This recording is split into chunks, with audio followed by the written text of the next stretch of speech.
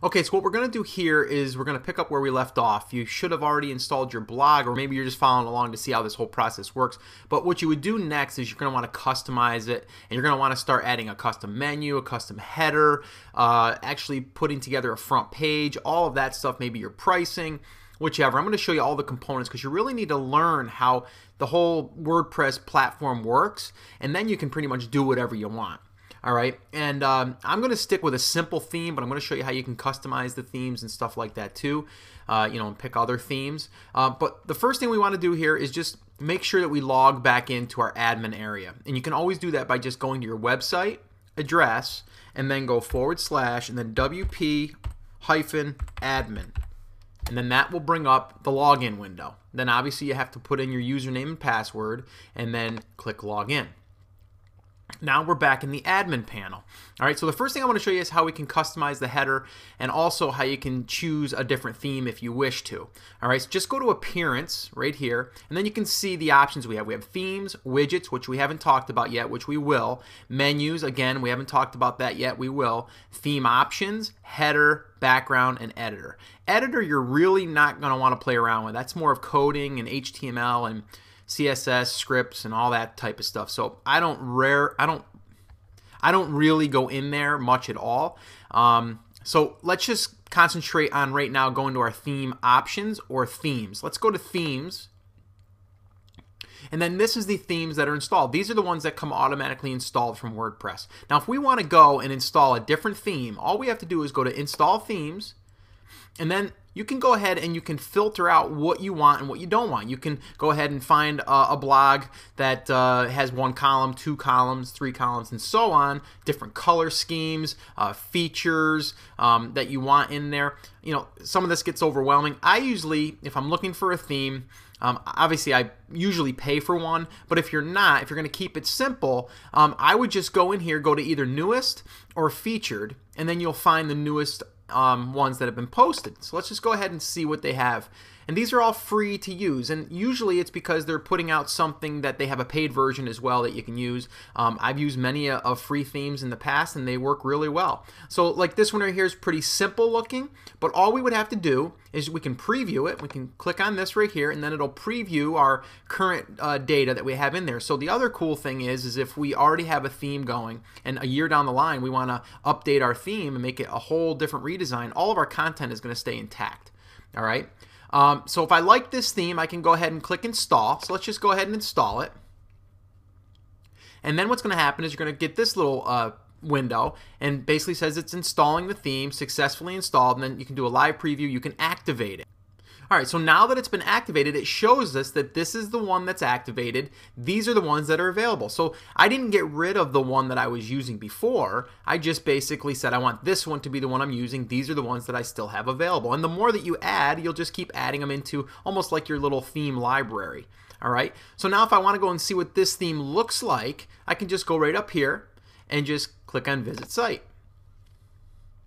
And then this is what it looks like. There's no header graphic, just has this, and it's, you know, basically this is the sample post. This is the one post that I did the other day, and I can just go to home again, and then it brings me here, or I can go to this post, and then I can see that that's what the post looks like. So it's a very, very simple theme. All right, so I don't necessarily like this theme. I'm not going to use this theme. I just wanted to show you how you can add a theme. So now what you would do is you want to go back to your dashboard, or you can go back into themes. I'm going to go to dashboard, go down here to appearance. So what I'm going to do is I'm just going to go down here though, and I'm going to select this one right here. I'm just going to activate it. That's all you have to do is just click on activate, and you can activate any of your themes that you have in your library. And I'm going to be honest with you. I mean, the themes that come included can be customized to where you can still make them look unique just by adding a new header graphic and you know, your images obviously and everything that you put on it. But really, we want something that's going to be simple to use for us, but also simple for the viewer to navigate and to also load. WordPress has designed this to be very, very easy to load when you're loading it up into a web browser. So you want to keep that in mind too. So I would, for starters, just work with this theme right here, the 2011 theme, and just use this one just so at least you can familiarize yourself with it and you don't have to worry about all of the other customizing features, because every theme that you have will have a whole bunch of other customization features that you can use, and we're not going to get into that in this lesson or any future lessons until we get everything set up. All right, so what I want to do here is I do want to put a different header graphic in there, and the other thing that I want to do is I want to get rid of the text above the header. All right, so let's just go back to our site, and you'll see something here. Let me just click on Visit Site. You'll see that this little bar up here stays there, so we can edit this at any time. See, we can get quick access to everything. So here's what we want to do. We want to get rid of this up here. We want this graphic to be different, and what's going to happen is when we get rid of this, it's going to slide this header graphic up, because that's what I want. I want this to go more towards the top and get rid of this, because what I'm going to do is put the graphic with my logo and my name in this window right here. All right, so let's do that. So let's go to, we can go right here to Customize. Let's click on that. And then from here, it's going to have Header Image. Click on that. And then what we can do here is click on this. And then what we're going to see is a little drop a file here or select a file. All right, now I can go ahead and select a file. Let me back up 1 second, because what I want to show you, which I should have showed you before, let me go to the dashboard. And again, these are the same ways to get to the same area, they just make shortcuts, but this actually shows you the dimensions. If I go to Appearance and I go to Themes right here, I can go right here to where it says Header. All right, and where it says Header, it's going to show you the size that this needs to be. All right, it says you can upload a custom header image to be shown at the top of your site instead of a default one, and it gives you the dimensions, 1,000 pixels wide, and then suggested height is 288. Now you can make it smaller, it'll just skew it so it's going to be that size. All right, so what I'm going to do here is I'm going to use this little box here to browse and then upload, or I can choose an image that's in my media library, which I haven't uploaded any images yet. So let's just go browse, and I'm going to go to the one I just created, which is the one right here, which is Best Digital Backdrops, and I just created this in Photoshop. And then what I'm going to do is just click Upload.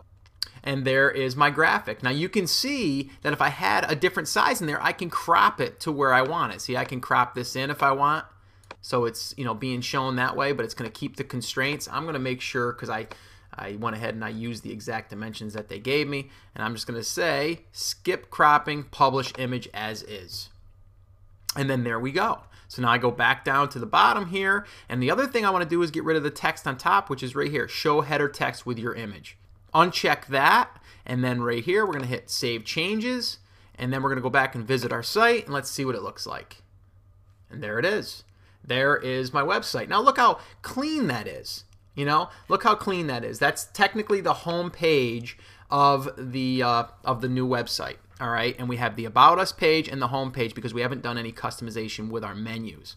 All right, so that's pretty much how you go ahead and select a theme, and then also how you can make your theme more customized by adding your own custom graphic on top. And that's as simple as it is to do that. So that's going to wrap up this short video. In the next lesson, we'll be going through how to create your pages and your posts and how to create your menus. So if you want more information about this, if you're not on our NPB subscriber list right now and you're watching this on YouTube, you should head over to newportraitbiz.com and sign up to our email newsletter and our posts and updates, because we have a ton of information that we give out for free on our blog, and we give that to all of our NPB subscribers, and we'll keep you up to date as soon as we release new videos. So that's it. That's going to wrap up this lesson. Once again, I really enjoyed making it for you. I hope you got a lot out of it, and I'll talk to you soon.